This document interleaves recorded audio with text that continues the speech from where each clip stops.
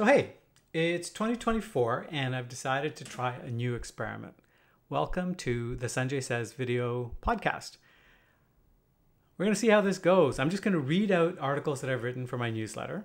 For people who prefer audio, people who want to see me make funny faces or hand gestures while I'm reading my stuff. So this isn't new content, although I will tend to ad-lib a little bit about the content that I wrote earlier. And you'll kind of see me reading it. So I don't know, maybe you'll find that entertaining. So without further ado, here we go. My first post of the year was about not making resolutions. See, it was New Year's Eve and I was sitting on my laptop trying to find something to read that didn't have anything to do with resolutions or looking back at 2023.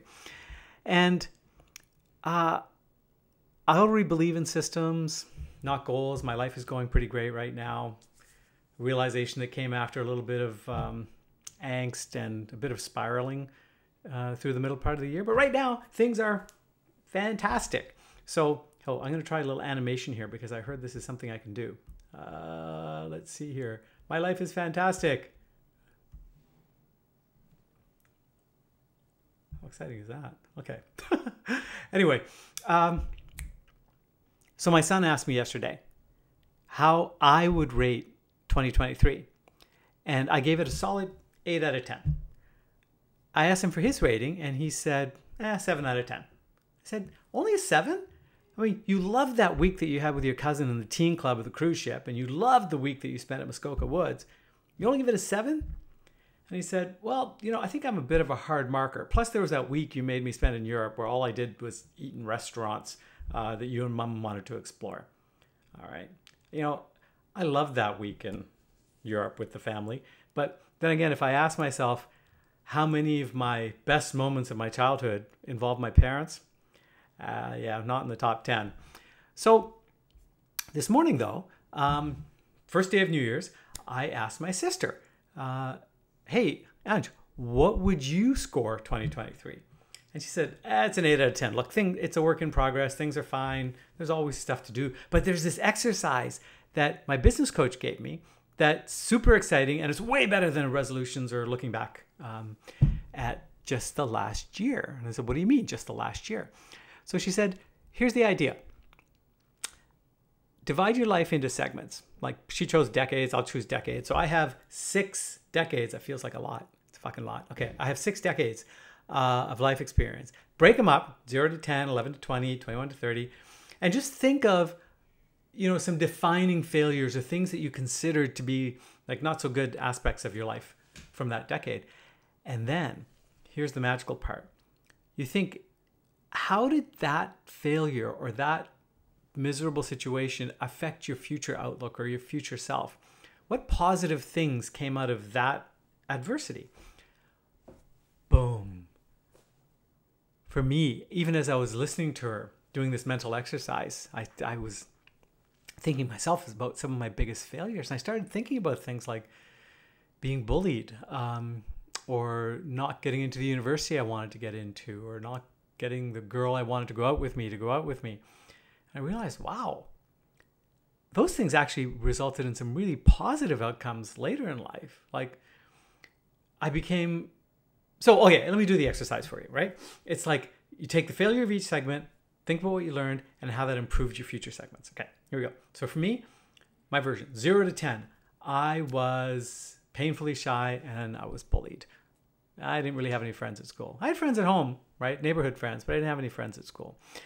And when I think about how that affected me later in life, it made me a bit of a social loner and it made me okay being my own person. And, I guess it made me a leader because nobody wanted me to follow them. And so I just led myself. And after I did that long enough and became confident, other people started following me and I became a leader. So, hey, chalk one up for social isolation and bullying. Then from 11 to 20, all right, I was 16 years old. I asked this one girl that I was fixated on to go to the prom with me. And she said no. Literally, she said, I'm washing my hair. Like you're washing your hair on prom. I found out years later that that's a standard diss. I should have known better. Anyway, whatever. Fuck it. I didn't go to my prom. I applied to MIT for engineering. I got rejected. And I've thought, when I think back to my teen years, high school, and I've always thought of it as being like this miserable failure time, right? And it really wasn't. I had lots of friends. I was starting to make friends at school, and those rejections actually helped me cope with rejection later in life and made me audaciously ambitious, including meeting my current wife, who is so far out of my league that 17 years later, I'm still amazed that we're together.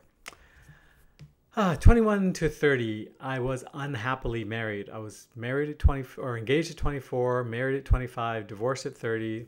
Lots of blame to go around. We didn't communicate enough. We had different expectations out of life. I wish her the best. We were better apart than we were together. And out of that relationship, I got my daughter, who's one of my best friends, one of my staunchest supporters, love her to death.